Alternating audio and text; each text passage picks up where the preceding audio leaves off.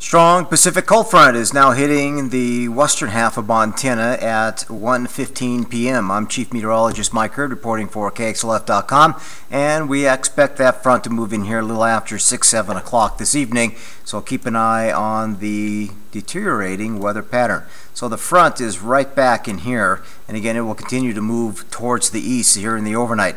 So there will be some wintry travel concerns this evening through 11 a.m. Friday morning. Snow likely. Valleys could pick up 1 to 3, some a little more, some a little less. Mountains and passes possibly up to 4, maybe up to 8 inches. Higher peaks could pick up a foot, and gusty winds will be accompanying this cold front, and there could be a short duration of wind gusts around 30 to 50 miles per hour. So the TrueView snowfall forecast continues to show increasing snow. It may start initially as rain, then change over to snow. Model solutions continue to vary run by run, but you can see the model comparison here for Butte.